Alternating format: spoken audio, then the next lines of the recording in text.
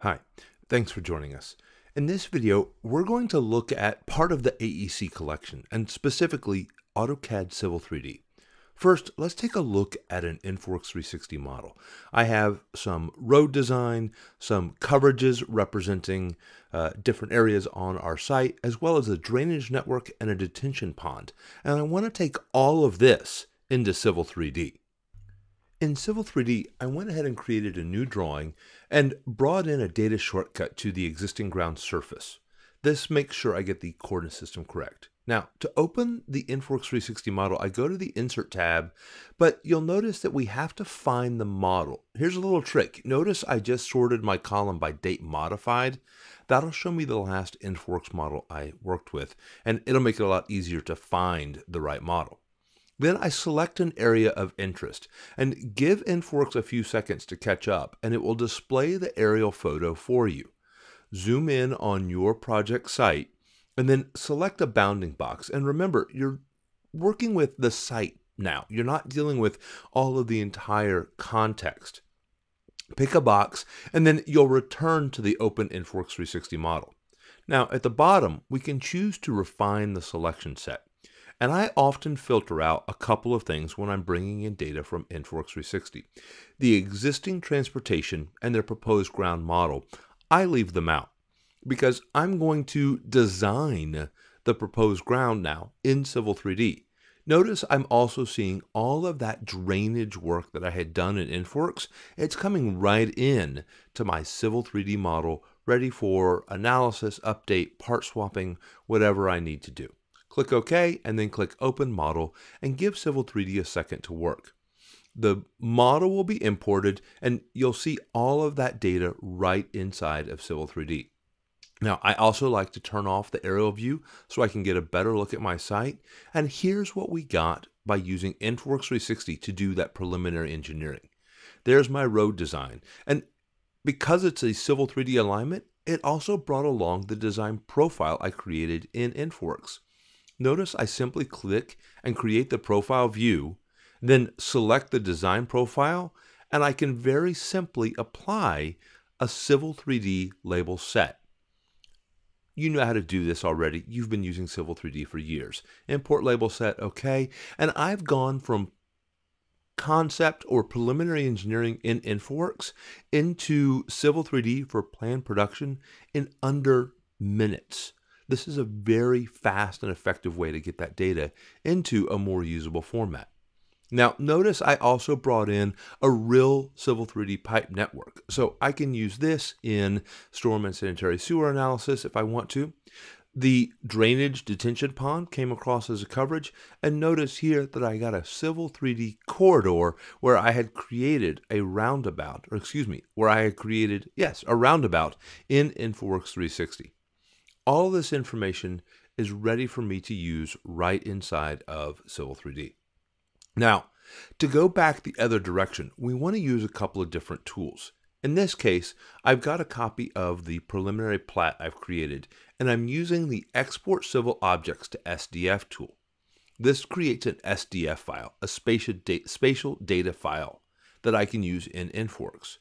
I'm also looking at my paving drawing where I've got a preliminary surface, and in this case I've got some riprap that I also want to display in InfraWorks. Now the surface, the line work, I'll get that automatically, but because I want this riprap and I want to display it as a coverage in InfraWorks, I'm going to select the objects and then use the command map DWG to SDF.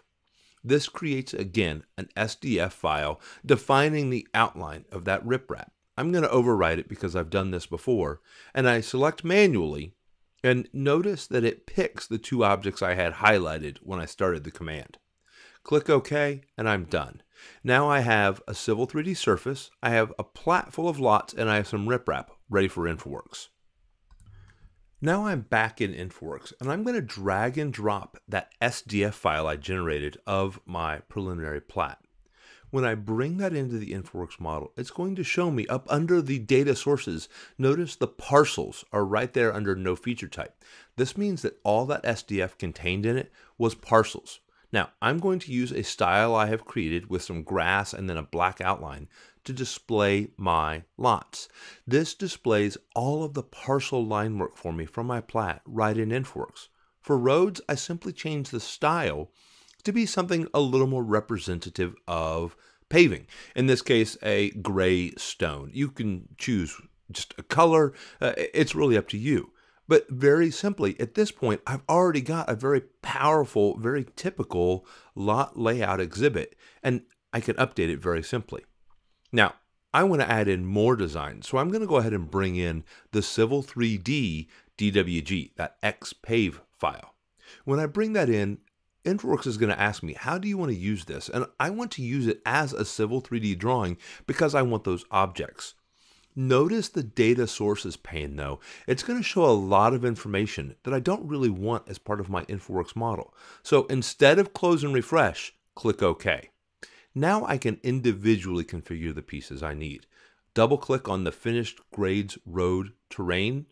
And in this case, because it's a 10 surface and it's the finished grade roads, go to that converter tab, turn off the convert to grid and click close and refresh. Now you'll see that design surface that we picked up in Civil 3D from that corridor model, back of curb, slope, cross crown, all the things that we do in civil design. Now in coverages, I also want to use the corridor, and I simply double click and then close and refresh, and we pick up all of the materials that were assigned as part of our corridor set styles. So paving, terrain, those sorts of things. Notice though that some of the slopes covered up my lot lines. So all you have to do is pick in that area, that coverage will be highlighted, and you can manually set the rule style to be nothing. This makes it a transparent piece, and that way all of your lot lines shine through. The last piece is that hatching. Again, it's an SDF we're going to bring in as an InfraWorks 360 coverage, and I'm going to assign a material using the land cover area, and then I think Riverstone in this case, or Talus. Take your pick. Remember, you can change the style later if you need to. Close and refresh, and now I've got a very powerful exhibit right in InfraWorks showing my lot layout, my design surface, my roads and parcels, as well as that riprap area, and I can keep adding to it. But this is a quick way to really show off your Civil 3D design in InfraWorks 360. Thanks for watching this video. To learn more, join the InfraWorks 360 community by visiting the website on your screen. There you'll see forums, the idea station for sharing your ideas, and Infra Tips, where you can learn more ways to make InfraWorks 360 a more powerful part of your infrastructure workflow. Thanks again.